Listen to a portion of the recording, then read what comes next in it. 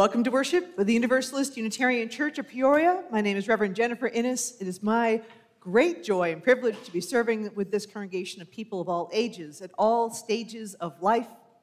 This is a beloved community striving to live into its mission of embracing freedom, loving wholeheartedly, growing in mind, body, and spirit, and adding to the wholeness and the healing of the world. We are unapologetically progressive as we offer ourselves in fulfillment of this mission in welcoming people of all ethnicities and cultures, of all sexual orientations, gender identities, social and economic situations, politics and abilities, and we advocate for human rights, and we strive to be good stewards of this earth. In living our mission, we recognize the network of relationships of which we are a part, both today and in history, as well as into the future. This is the ancestral home of the Peoria people. They and other nations were here long before the first European settlers came down the river.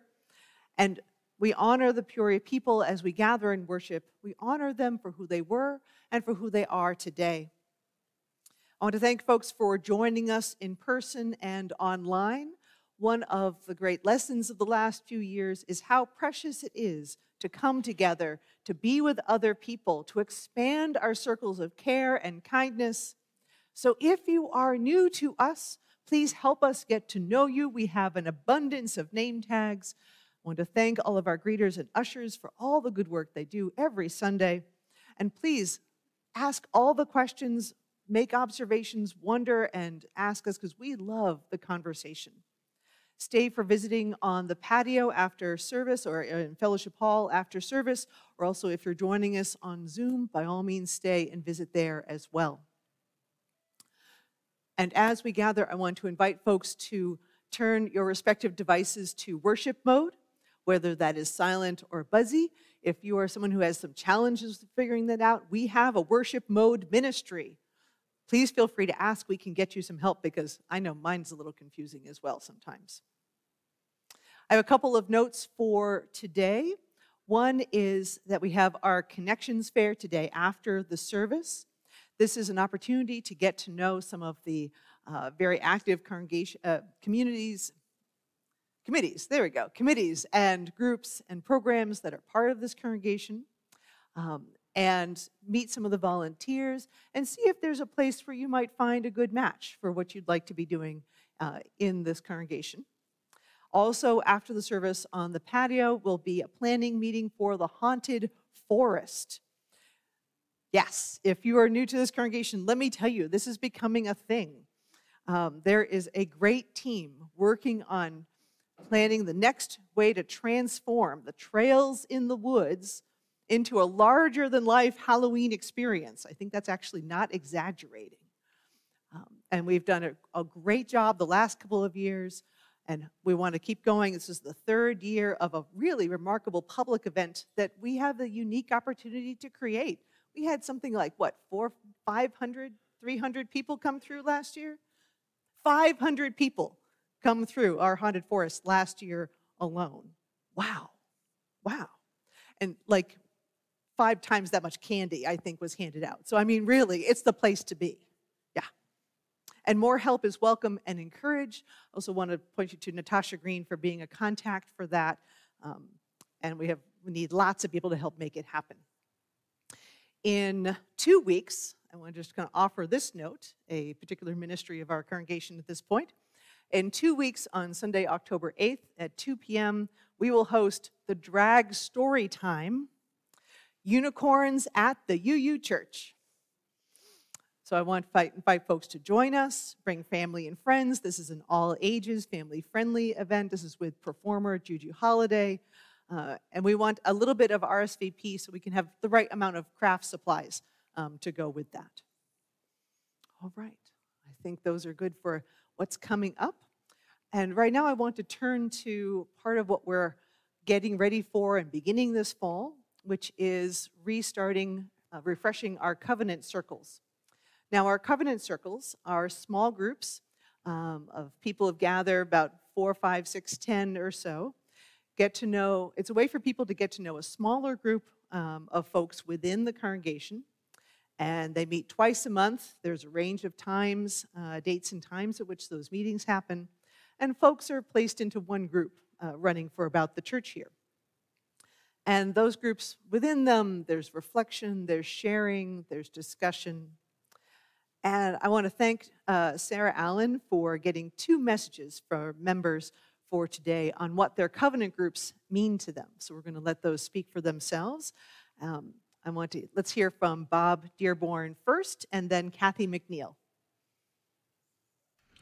I like being a member of our covenant circle because it allows me the chance to interact and share with others and get to know them on a deeper level than normal. I especially like our check-in time where we take turns, each having a chance to share uninterrupted. In essence, for me, our covenant circles, the essence is the non-judgmental atmosphere we create, which allows us to truly connect with each other and get to know each other. Allows me to feel accepted as I am and to accept others just as they are, and that's important to me. I love my covenant circle. I love that I can be venting my concerns and knowing that it's okay, it's a safe place. And then also listen to other people's concerns and how they handle them, how they find solutions, and even give them some ideas that I have for them. And I love the fact that I'm making new friends that I can feel close to, and people that I can be friends. And also I love that when I leave my covenant circle, I really feel like it's a great way to get to know what things I can do more for my congregation, my family, my loved ones, and my whole community. And that's why I love my covenant circle. All right, thank you, Bob and Kathy, for such beautiful messages. If you would like to know more about our covenant circles, we are gathering them. We'll have Joyce Rosenberger is here. We'll be able to answer any questions. You might have seen the display that we have about that. So I really want to encourage folks to think about that and adding that to your practice and connection with the congregation. And now I want to invite us further into worship. This is our opening hymn, number 361, Enter, Rejoice, and Come In. Please rise in body or spirit. We will sing all the verses with spirit.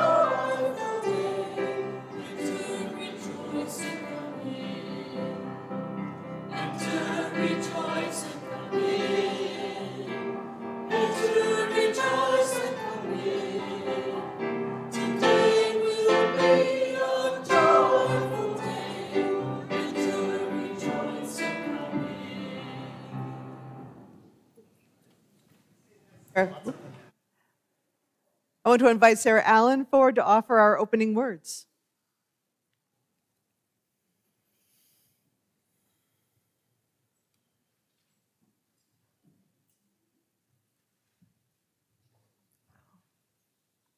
Good morning. This is a theology of welcome by Reverend Dr. David Breeden. Let's be the welcome we crave, open hearts, arms outstretched. Let's embody radical welcome, unquestioning love. Let's be the welcome we crave, deeply hearing voices and hearts. Let's be the welcome we crave, enriching, understanding. Whoops. Let's embody the community we crave. And let me invite Becca Laughlin forward for our chalice lighting.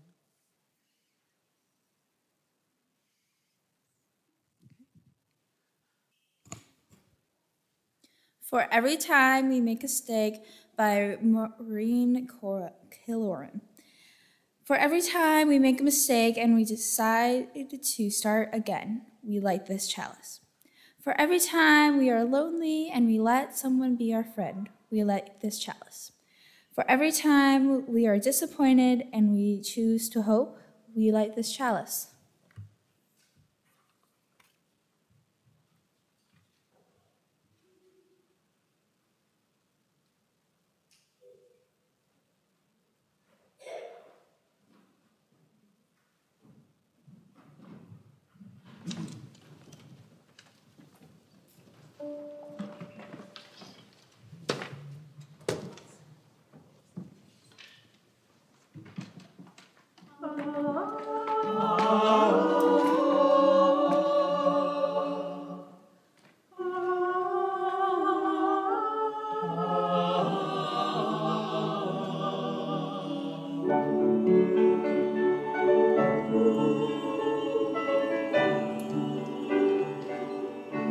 Sometimes I stumble home at night discouraged, dragging my battered dreams behind. Wonder if the battles worth the fight. Why so many people's eyes are blind? People's eyes are blind. As I disappear within the music, and the song grows deep inside my soul. Me to use it. The striving's more important than the goal. And I think, what would I do without my music? What would I do without my song? What would I do without my music?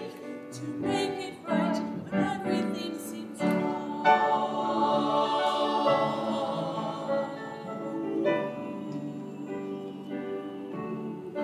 As I lose my worries in my music, dreams start rebuilding strong and high.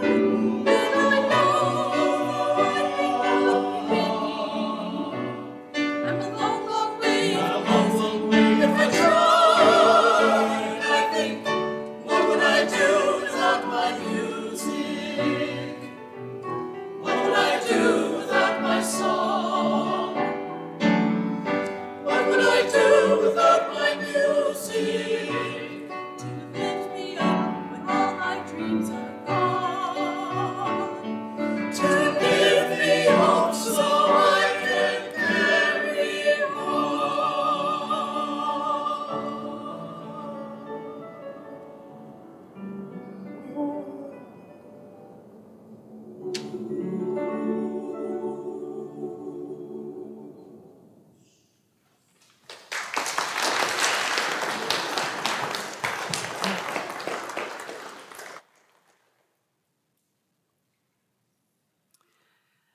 Last weekend through this weekend are the High Holy Days in Judaism. They began with Rosh Hashanah, the start of the new year, the days of awe. So as we enter into our time of candles for joys and sorrows, I invite us first into awe. The same forces that created the universe, our sun, our planet, our bodies, our lives, those same forces are still at work. We are part of a phenomenal living system, from the cosmos to the little ridges on our fingers. So I invite us first into awe. And I also invite us into contemplation. With Yom Kippur, the Day of Atonement, we consider our hearts and our actions. We consider the forgotten or the neglected parts, what is broken within us, and what might be broken because of us. In this moment, I invite us into contemplation. What needs reckoning and healing? We enter this moment of meditation with the fullness of our lives. All are welcome to come forward and light candles, and we will light candles on behalf of those joining us online as well. I invite us into candles and meditation.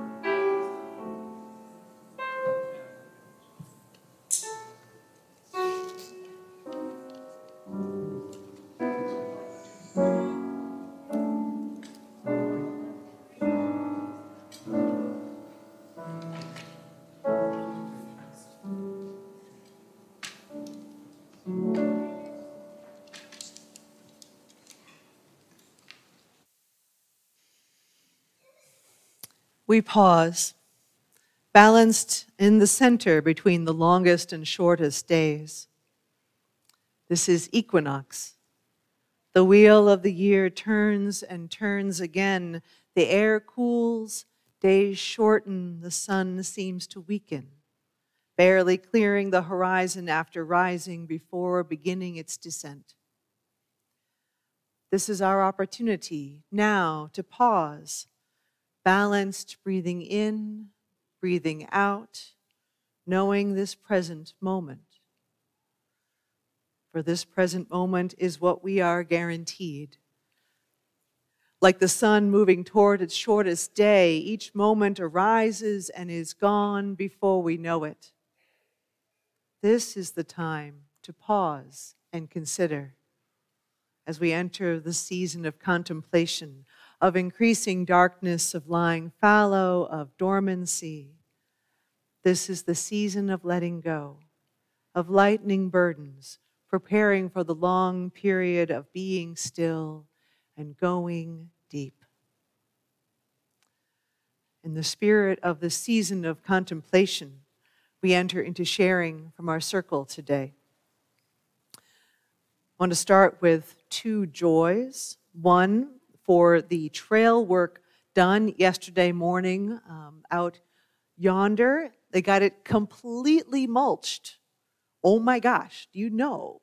Have you hauled mulch? Do you know how much mulch that was? This is remarkable. And there was something along the lines of 8 people gathered to do the work yesterday morning. It was beautiful weather, and there's a lot of turkey tail mushrooms not far from the entrance to the trail. Go out and check. This is a beautiful day. Also want to share the joy from the cups potluck that was last night in honor of Mabon. They had an abundance of donations for the porch pantry, for the food pantry. I think they had about 40 people. It looked like a lot of very good food and beautiful decorations. So wonderful joy from the Cups community as well. And I want to offer a note for health and recovery.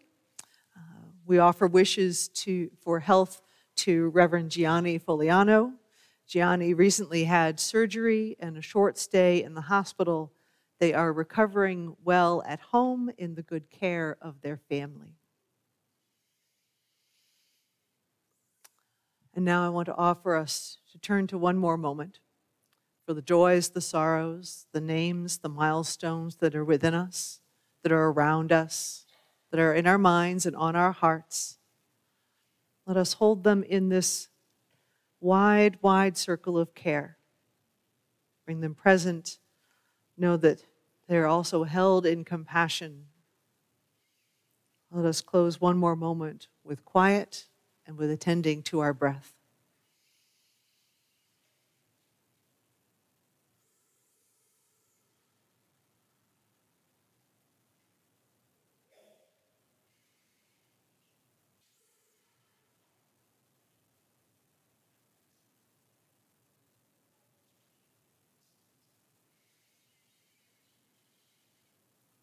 Shalom, amen, and blessed be. And now let us turn to our story for the day.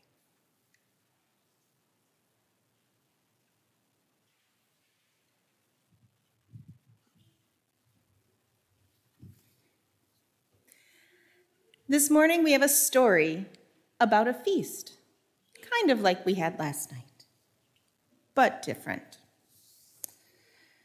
When you have more than enough. Once upon a time, there was a family. Maybe this family had not quite enough to eat. Or maybe they had just enough. Or maybe they had more than enough. You might not have been able to tell. They might not have been able to tell. Sometimes it's hard to know if you have enough or not. It's hard not to want more or different things than what you have. In any case, this family came together one autumn day for a celebration, a time of gratitude. They gathered, as we have done, around a table. There was food, there was drink, there were flowers and decorations. And then there was a call from the gate outside. Hello? Hello, we're hungry and thirsty. We see you have a feast. May we come in? Well, the family didn't know how to answer. Who were these people at the gate? Was it safe to let these people in? Do we have enough to share? Is there room? But then the family remembered. They remembered that most of them had come to this place from somewhere else. They remembered that even they who were at this table had not always been kind to one another. There had been times when they hurt each other. There were still times when they were sad or angry. There's no way to make life 100% safe. They remembered when each new family member had come to be with them, had been born into the family or married in. They remembered that in all those times, they could scoot over and make a little more room. And they remembered an old saying that when you have more than you need, it is better to build a longer table than to build a higher wall. We have enough, they said. We might have more than enough. We are many and we are strong, and we can hold space here for all who come. And so they went out of their door to the gate and the fence, and they opened the gate and invited the people who were there.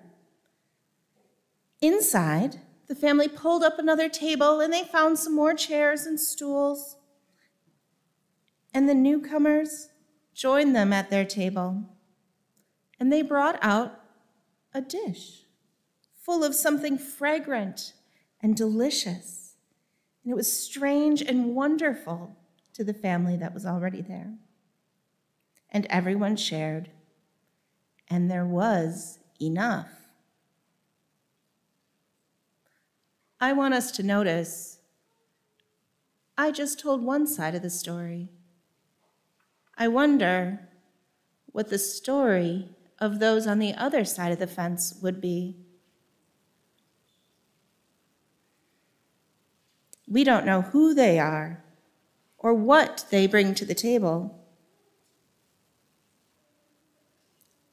I want us to wonder when we hear stories, what's happening on the other side of them?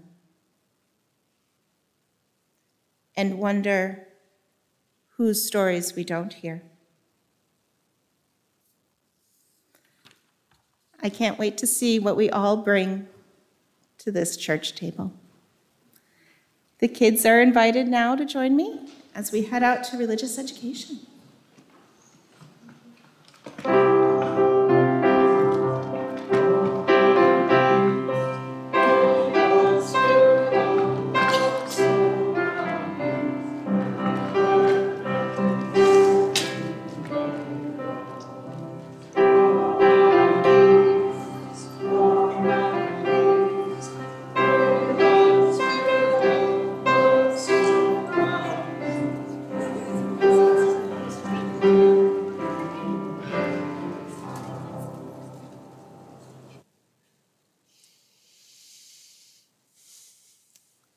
My colleague, the Reverend Heather Christensen, reminds us that Unitarian Universalism is a grand vision of a world filled with peace and justice, love and joy.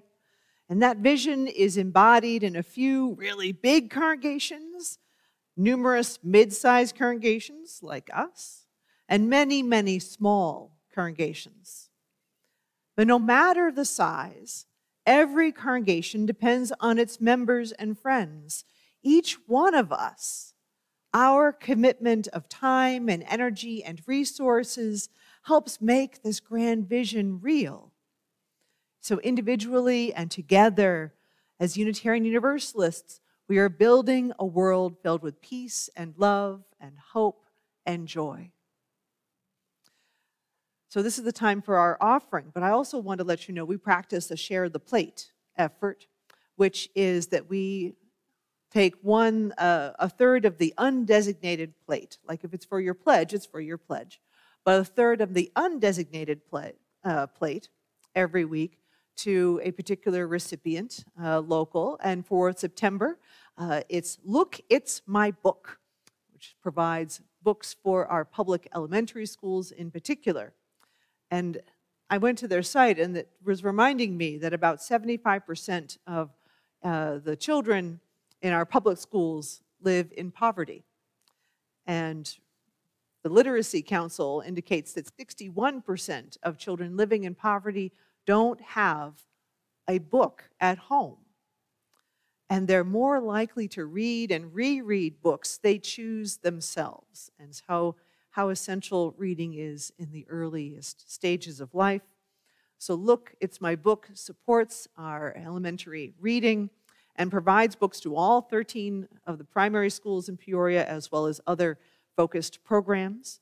So please join me in expressing our gratitude and our commitment to living our mission through a financial gift we'll receive in the collection, and yet again practice giving during worship as a tangible, intentional act. So 1/3 of the undesignated plate goes to the Look, It's My Book. 2/3 go to the church. Please indicate that on your offering. And if you also are welcome to go to the QR code in the order of service if you'd like to give electronically. And now the ushers will pass the plates. Will the ushers please come forward?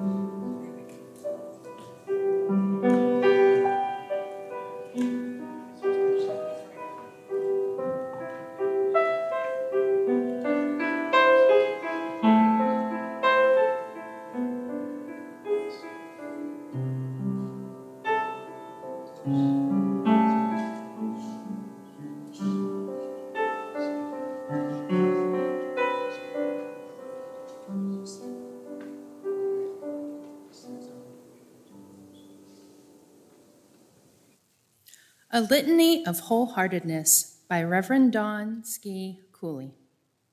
Because there have been times when shame has crushed our ability to be wholehearted, we let go of who we ought to be and embrace who we are.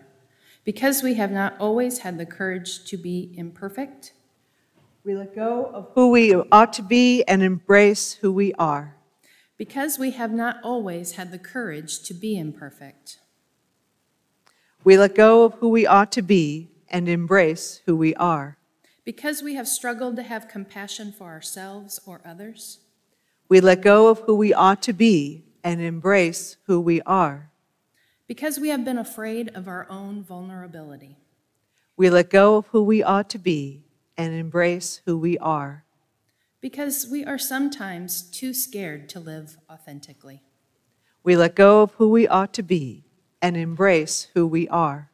because we want to be wholehearted people, confident in our worthiness and our belonging, we let go of who we ought to be and embrace who we are.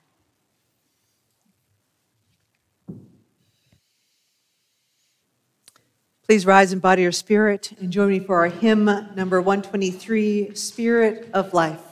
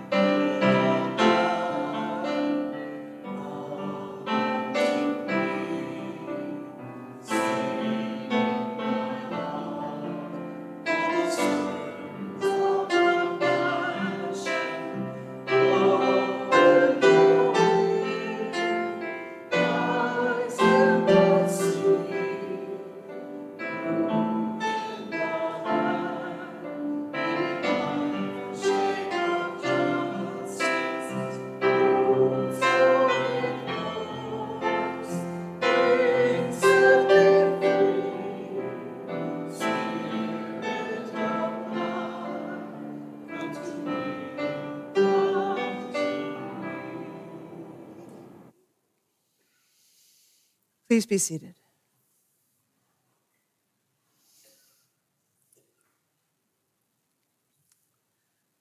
I'd like to begin by asking for you to think about when have you had an experience of a powerful welcome?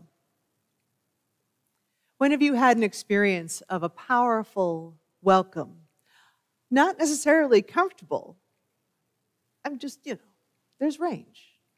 But something that really was really remarkable to you. Or really touched your heart. When have you had an experience of a powerful welcome?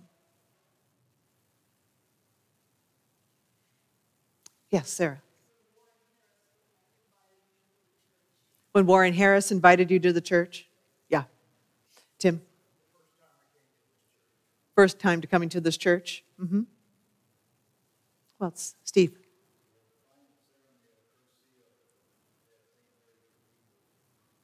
The final ceremony, Curcio at St. Mary's? Mm-hmm. Yes.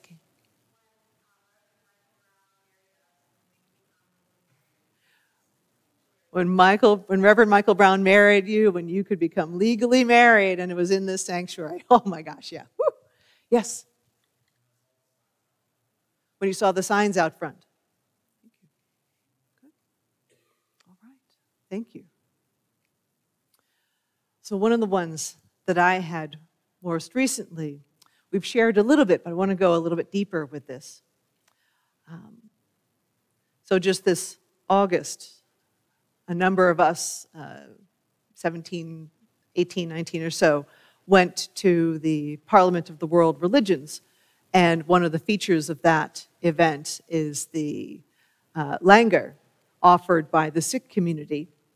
And it's entirely free. It's open to everyone and anyone. It is a vegetarian meal that is at the core of their spiritual practice and their understanding of what they are about in the world, the Sikh community. And we were made to be entirely welcome and totally invited, and you're truly entering someone else's space. So I would say wasn't entirely sure what was going on when it's going in. You enter and wash your hands and take off your shoes, and you want to make sure your head is covered. If you don't have a scarf, they have a whole bunch of women right at the front to help tie headscarves on, so they can make it easy for people to participate. And then they point you to a place at the floor, and if you can't sit on the floor, they have tables. And then you get to try foods. They come around with large buckets of food and dole out a serving or so. And for me, it was lovely and wonderful, and I enjoy the kind of the Indian cuisine, but a bunch of it was foods I wouldn't normally eat either. So the whole experience of being there was this powerful, to me, a powerful experience of trust, of trusting that the space is prepared, of they were relying on centuries of practice to know how to do this. They have done this for probably billions of people around the world over all this time. And it was encouraged as a part of, in Parliament there was a lot of talk about different elements of the world and spirituality and world religions, but this was experience. This was an embodied moment. And I could also trust that this was the thing to do because there were hundreds of other people lined up to get on in. It was a gathering of equals. You were sitting with people of all cultures and stations. And it was also a moment of kind of realness. The very first day of the lunch offered at Parliament, it rained. I mean, it poured. And we're outside in a big tent, clearly made for this purpose, but I think tents have, limitations. And so there were unintended waterfalls inside, if you can imagine that. And they were trying so hard, and it kept raining. And the water just came in, and no matter how many buckets, it soaked yards of the carpet where people were supposed to sit. And they had to lay down new carpet later for the next day because none of it dried out. I mean, it was a lot. It was a lot to just watch and feel a whole lot of compassion for them. But all through this, all through the logistics and the people and so on, they were kind and helpful and practical and informational. They had things that explained what this was about their tradition. It was a little bit of geeking out with the history of coins in the Sikh community, in the Sikh culture. It was cultural pride on its own and parallel to what I knew of the Western European civilization. And it was truly a humbling reminder, in a good way, that the Western world is not the only world in town. There was a beautiful illustrated book of sacred text and conversation with a member of the community, and was such a culturally very different experience. Here was an elder, Sikh gentleman with a turban and an abundant beard, glorious beard, talking with myself and a colleague, two women who are Unitarian Universalist ministers. And after all that, I went back every day. And I was not the same as when I entered. Because in each moment, each time, was yet another reinforcement of care and respect and a model of what it means to be of service. In our Western religious tradition, radical hospitality comes to us primarily through the Christian monk Saint Benedict. He took instruction from Jesus and the Bible and established a deep and powerful practice of welcome. And providing this was offering a safe place to eat and a safe place to rest. This was a matter of life and death for travelers, for pilgrims, for migrants, and more. And in the Benedictine tradition, offering hospitality was a call from God. It was sacred work, as important as prayer and meditation. It is one of their core spiritual practices. And I want to offer that as not just a lightly said phrase, but this is the core of their heart and faith. In more contemporary thought, Lonnie Collins Pratt and Father Daniel Homan explain the practice and its potential in their book, Radical Hospitality, Benedict's Way of Love. They point out that our essential cry is humanity, that we cry out in every moment, I am not an animal, I am human.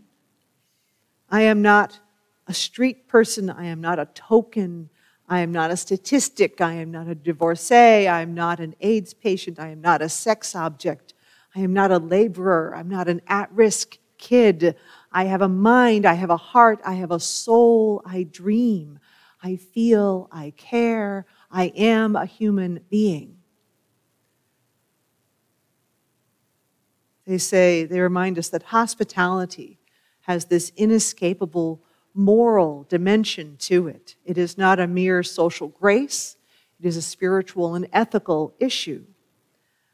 It is an issue involving what it means to be human. So all of our talk about hospitable openness, about welcome, doesn't mean anything as long as people continue to be tossed aside, they say. They go on to point out that in a 1982 report, one ethicist said, the opposite of cruelty is not simply freedom from the cruel relationship, it is hospitality. Hospitality puts an end to injustice. It is a moral practice, it is a spiritual practice, a way of becoming more human ourselves in the practice, a way of understanding yourself. Hospitality is both the answer to modern alienation and injustice and a path to deeper spirituality. I've been learning about the way of St. Benedict and that kind of hospitality since the very earliest teachings of my divinity school experience. So we've been working on this for quite some time. And I will offer that we have a deeper understanding of it. This question of justice and humanity and the intersection of that. Because some of you may have heard, those of us who participated in Parliament, talk about the languor and the sick experience. But I want to offer also that the languor is not done in a vacuum. There is a full range of political history in this context of most of the sick community people who were creating the languor came from Britain, which has its own powerful history of racial oppression and bias and colonization. And the context of having such a beautiful community is also done knowing that that community has been attacked in this country more recently and in ways that are deadly and heartbreaking and violating. So to be able to keep recognizing humanity and act from that is entirely within the whole range of context of our human experience. That's why it's not just a lunch. It is a witness and justice in action. And they are still, as the Sikh community, I imagine, they will keep finding a way and keep practicing and keep being so generous in the way that they do.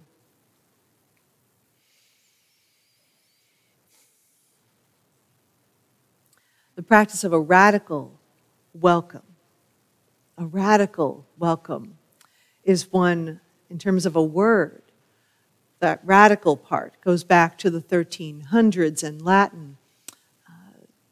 Think radish, right? The radish, the root that grows underground, is the same kind of word.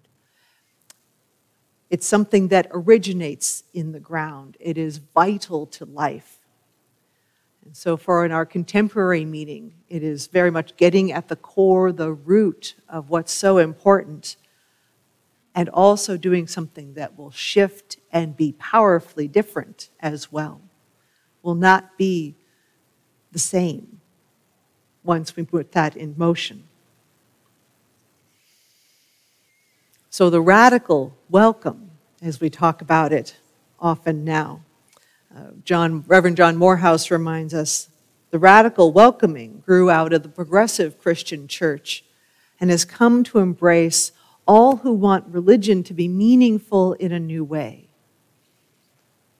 As we practice it in our religious institutions, radical welcome is how to embrace all who want religion to be meaningful in a new way. And we're reminded of that, how important that is in our Unitarian Universalist conversations when we welcome folks in. My colleague Lisa Presley captures this common experience, which is when folks who have never heard about Unitarian Universalism find their way into our Unitarian Universalist congregations, so many will have this experience of, I'm home. I am home, finally. And then that's often accompanied by the question, why didn't anybody tell me about this before? Who's had that experience? I'm home, and why not earlier?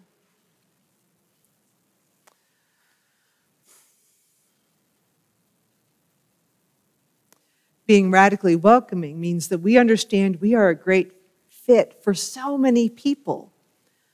And we're not going to just be willing to let in people who are like us, but find ways. We've been practicing and practicing and practicing, and clearly we have room to grow, but we're going to keep practicing. We find ways to make sure we welcome all people to the best of our ability so that we don't have to hide yourself. What a powerful gift of recognizing and practicing the recognition of our universal humanity. Our universal humanity. And this congregation is moving into more of that work, of more of that visibility, more of that faith in action, that love in action. Because a year ago, last winter or so, in an effort to make a statement about this congregation and be more distinctive at, say, Pride events locally, folks came up with a design for the t-shirt. Welcome home. Welcome home. We like this home thing. Okay. And it's the colors of the progressive Pride flag, the rainbow, plus pink and blue for trans folks and brown and black for Black, Indigenous, and people of color folks. And along with it is, and the church name, always a good thing to remember, is open minds, loving hearts, helping hands.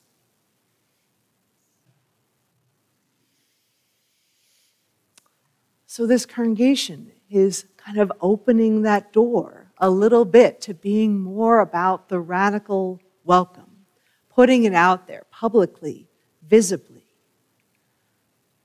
because it's the right thing to do, as I think I've heard many of you say, in one way, shape, or form, but also because it's the core of our practice as well. if we are based in love, if we are based in recognizing our essential humanity, our inherent worth, then we too will be radically welcoming. And we have to navigate that. We have to navigate how we are practicing and inviting folks in, recognizing that we too are fully human and not going to be the same as we're doing all this welcoming. Every person who comes in changes the body of the congregation. So we're going to always have to navigate who is here and how we show up. This is part of that practice, that context. So I'm reminded in our question box sermon a few weeks ago, we have the full range of theology going on in here. And in the big tent of the church, we have the full range. We have folks who deeply want to hear about God, to hear about the Christian message, to hear about a spiritual path and reflection. We have folks who want nothing to do with God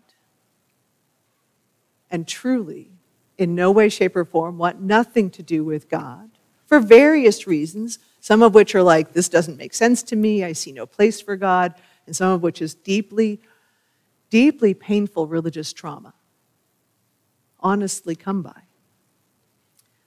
And then we have folks who are exploring different religious traditions. We have Buddhism, we have Tao, we have the earth-centered traditions, we have the pagan community. So really the sphere of religious experience. It's not a line. It is a sphere in 360. And we're navigating it all amongst ourselves. What people have found, what people have left or let go, and what still hurts from religious pain and past. What really ticks us off about institutional religions, I know it does, some of you, some of me too.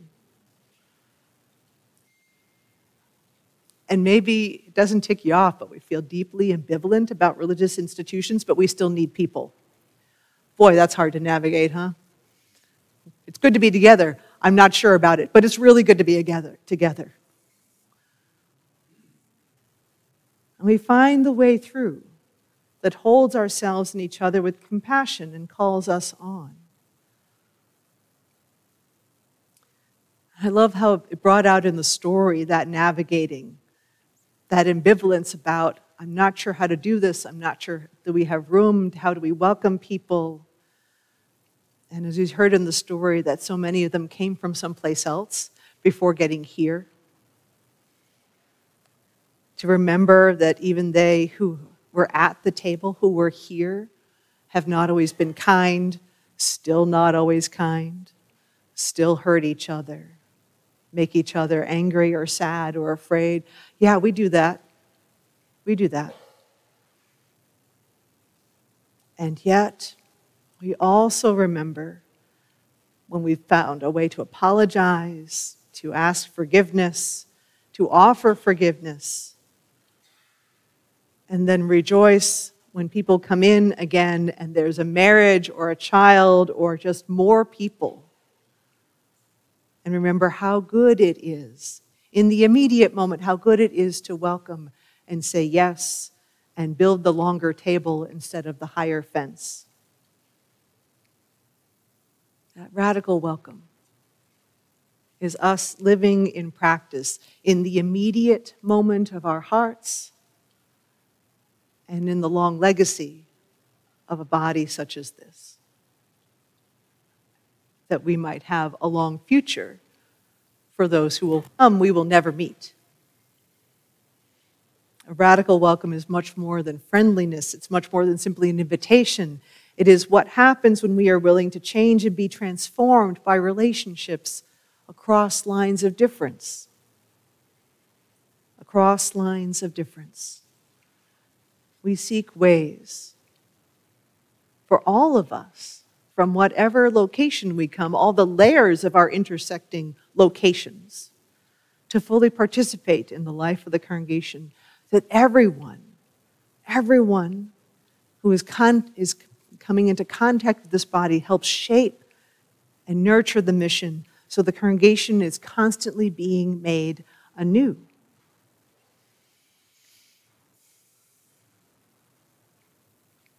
We as humans know ourselves and each other as fully human, as needy and flawed and difficult and inconvenient. And hospitality and a deep welcome is a way of becoming more human, of understanding our neighbors and understanding ourselves. It is that, as the authors say, the answer to modern alienation and injustice and a path to deeper spirituality. I so appreciate this radical welcome as a phrase. It feels more accessible. It feels like I can say welcome. A chance to live into the mission of growing and helping to heal the world, of living into an abundant love. And always with the chance to turn again toward love. Each moment of welcome is a chance to turn again toward love. So I invite us to consider how we will be, how to further enact that love, how we further practice and deepen in all the seasons, in this season of equinox and shift, in this season of Yom Kippur and reflection, and how do we turn again in this moment of shift and change within the congregation itself, growing and seeking new ways and wonderful places to be. Let us offer ourselves in this moment and turn and love again. Amen. Please rise with me in body or spirit to our closing hymn, number 407. We're going to sit at the welcome table.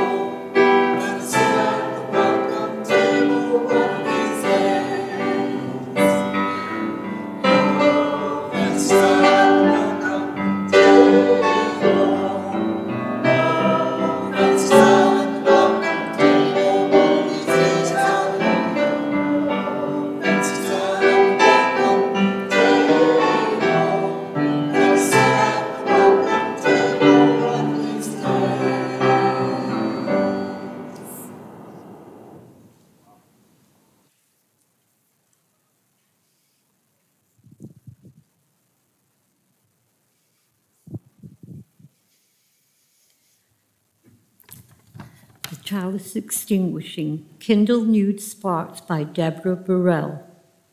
We have basked in the warmth and beauty of this flame and this community. A chalice flame is extinguished. Let's carry its glow within. Let us kindle new sparks within these walls and beyond. Amen.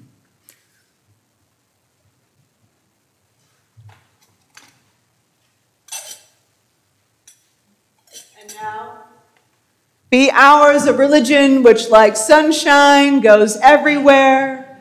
Its temple all space, its shrine the good heart, its creed all truth, its ritual works of love, and its profession of faith divine living. Our worship is ended. Let our service begin.